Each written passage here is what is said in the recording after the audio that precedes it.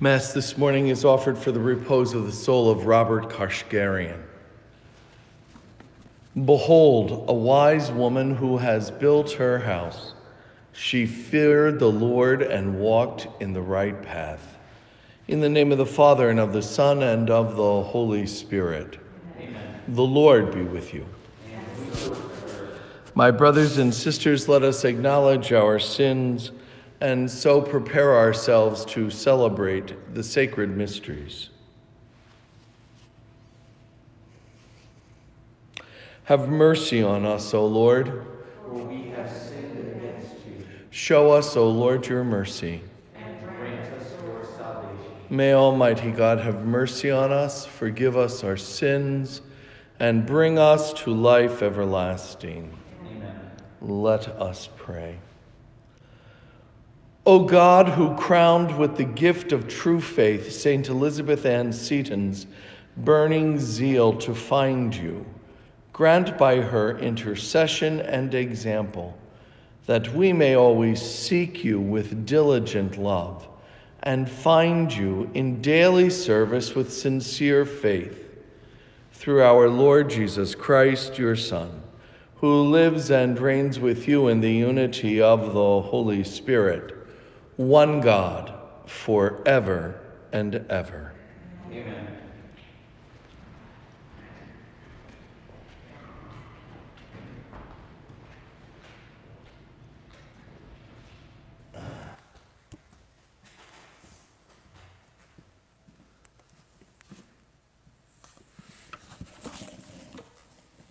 A reading from the first letter of St. John.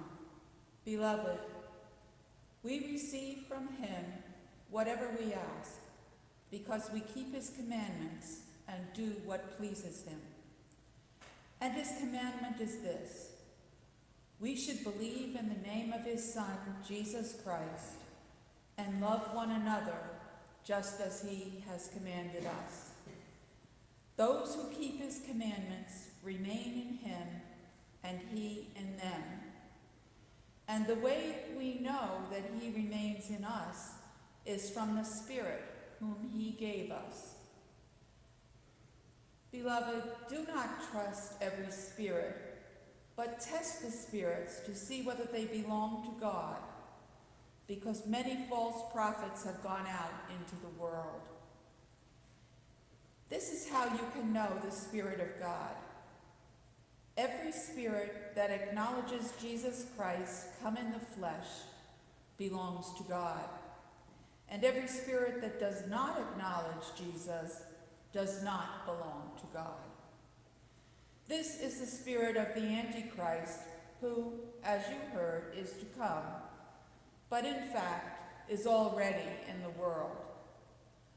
You belong to God, children, and you have conquered them.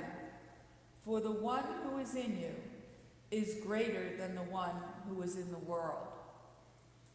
They belong to the world. Accordingly, their teaching belongs to the world, and the world listens to them.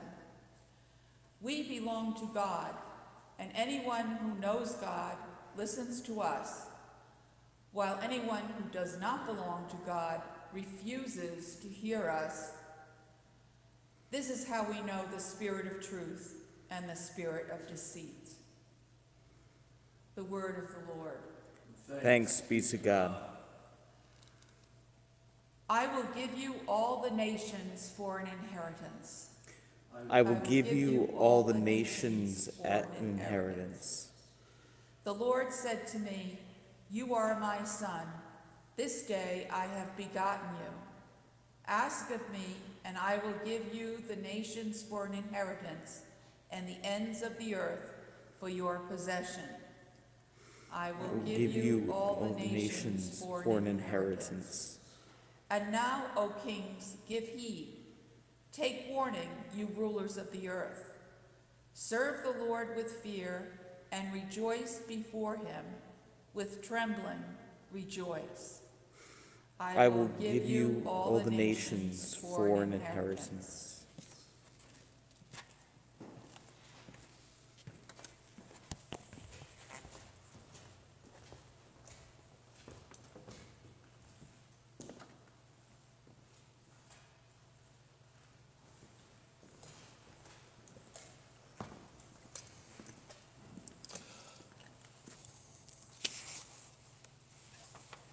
The Lord be with you. And with your spirit. A reading from the Holy Gospel according to Matthew. Glory to you, O Lord. When Jesus heard that John had been arrested, he withdrew to Galilee. He left Nazareth and went to live in Capernaum by the sea, in the region of Zebulun, Naphtali, in what had been said through the prophet Isaiah might be fulfilled. Land of Zebulun and land of Naphtali, the way to the sea beyond the Jordan, Galilee of the Gentiles. The people who sit in darkness have seen a great light, and on those dwelling in a land overshadowed by death, light has arisen. From that time on, Jesus began to preach and say, "Repent, for the kingdom of heaven is at hand." He went around all of Galilee, teaching in their synagogues, proclaiming the gospel of the kingdom, and curing every disease and illness among the people. His fame spread to all of Syria, and they brought to him all who were sick with various diseases and racked with pain, those who were possessed, lunatics and paralytics, and he cured them. And great crowds from Galilee, the Decapolis, Jerusalem, and Judea, and from beyond the Jordan followed him. The Gospel of the Lord. Praise to you, Lord Jesus Christ.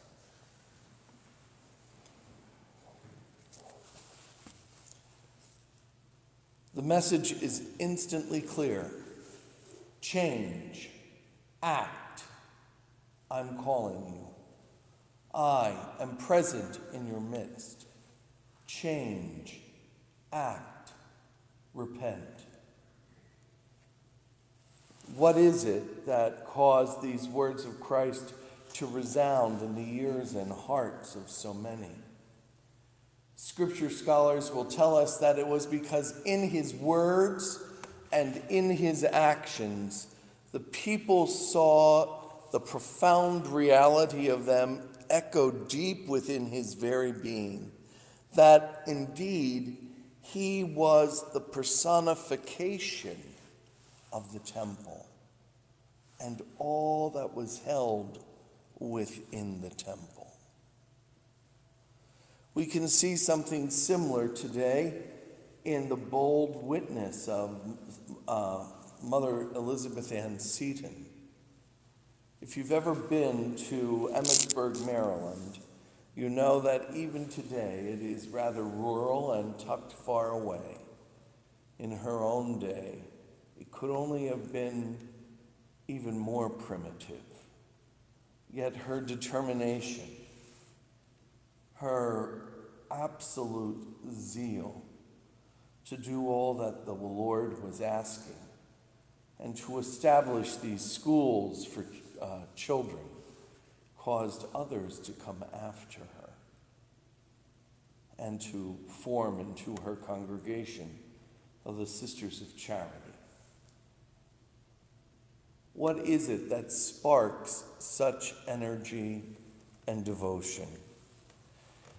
It can only be found first by prayer and second by the example of another. By our prayer, may we be attuned to both being examples and seeing the examples of truth and holiness that are around us, and follow them, that we may be led to the kingdom of God.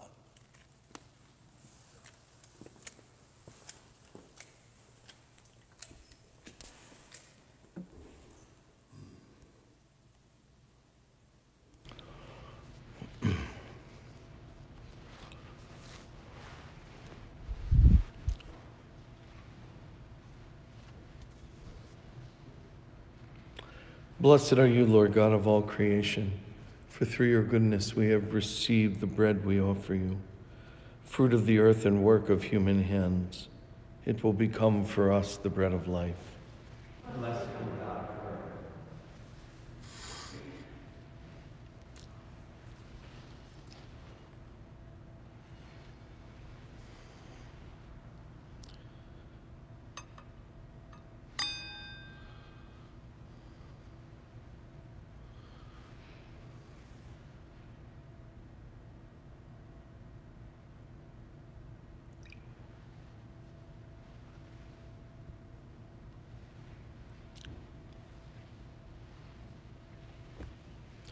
Blessed are you, Lord God of all creation, for through your goodness we have received the wine we offer you, fruit of the vine and work of human hands.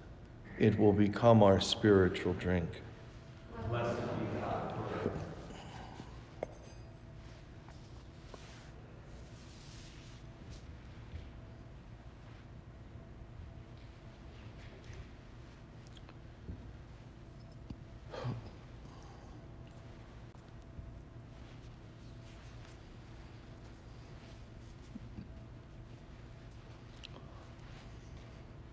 Pray that my sacrifice and yours may be acceptable to God the Almighty Father. May the Lord accept the sacrifice at your hands for the praise and glory of his name, for our good and the good of all his holy church.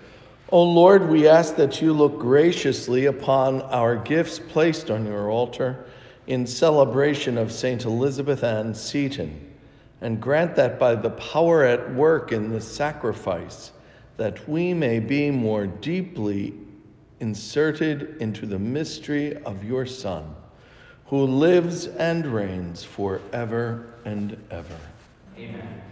The Lord be with you. And with your spirit, Lift up your hearts. we lift them up to the Lord. Let us give thanks to the Lord our God. It is right and just. It is truly right and just, our duty and our salvation, always and everywhere to give you thanks, Lord, Holy Father, Almighty and eternal God. For today you have revealed the mystery of our salvation in Christ as a light for the nations. And when he appeared in our mortal nature, you made us new by the glory of his immortal nature. And so with angels and archangels, with thrones and dominions, and with all the hosts and powers of heaven, we sing the hymn of your glory, as without end we acclaim. Holy, holy, holy, Lord God of hosts, heaven and earth are full of your glory. Hosanna in the highest. Blessed is he who comes in the name of the Lord. Hosanna in the highest. You are indeed holy, O Lord, the fount of all holiness. Make holy, therefore, these gifts, we pray, by sending down your Spirit upon them like the dewfall, so that they may become for us the body and blood of our Lord Jesus Christ. At the time he was betrayed and entered willingly into his passion, he took bread and, giving thanks, broke it and gave it to his disciples, saying, "Take this, all of you, and eat of it, for this is my body, which will be given up for you."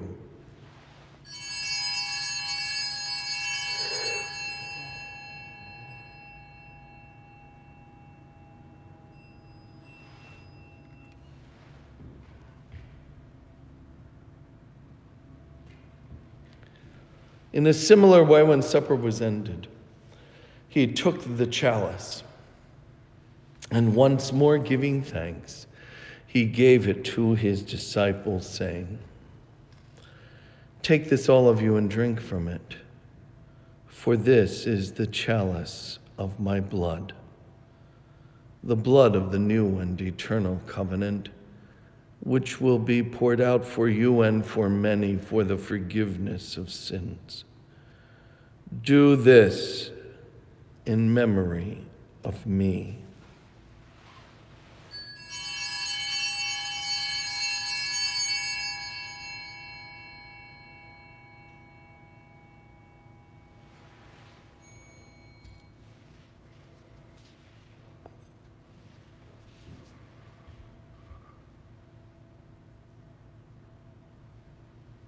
The mystery of faith.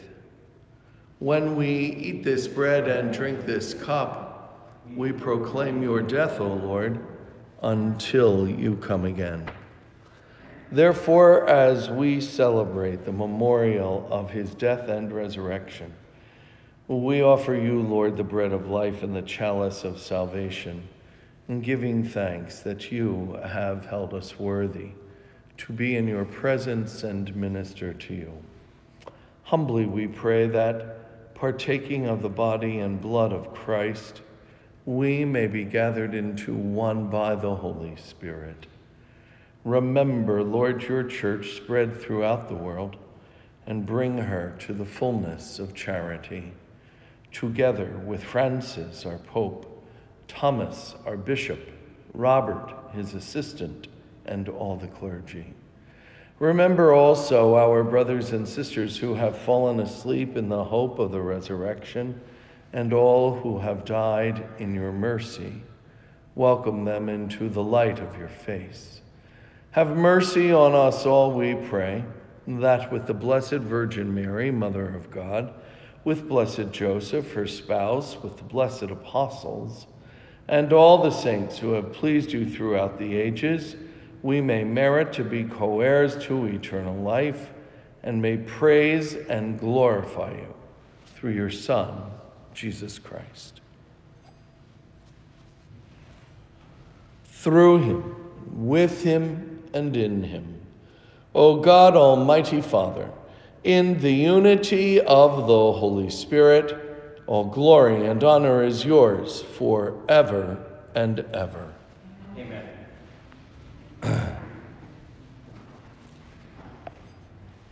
At the Savior's command and formed by divine teaching, we dare to say, Our Father, who art in heaven, hallowed be thy name. Thy kingdom come. Thy will be done on Earth as it is in heaven.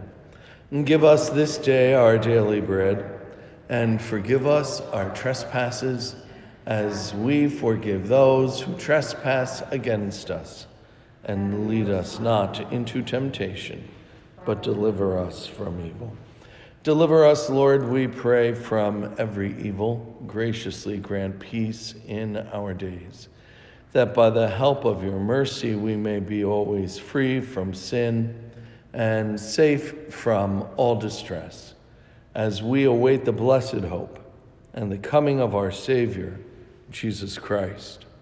For the kingdom, the power, and the glory are yours, now and forever.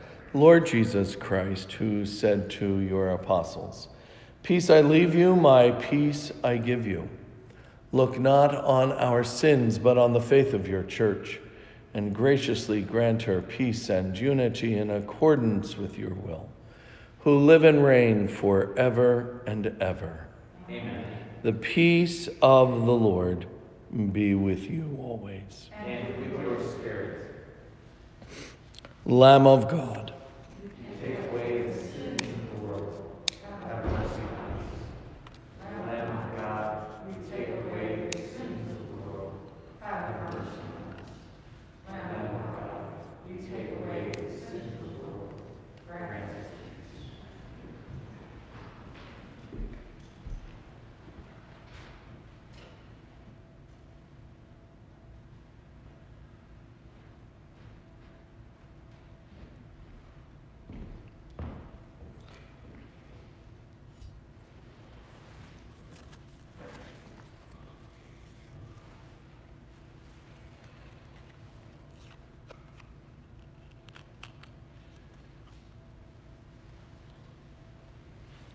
behold the Lamb of God. Behold him who takes away the sins of the world. Blessed are those called to the supper of the Lamb. Lord, I am not worthy that you should enter under my roof, but only say the word, and my soul shall be healed.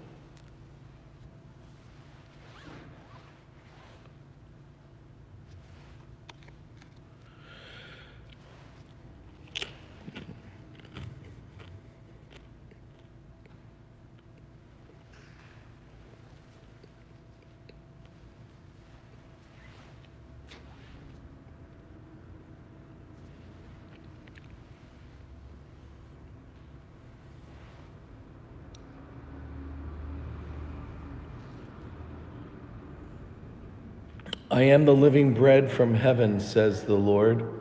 Whoever eats this bread will live forever. The bread I shall give is my life for the life of the world.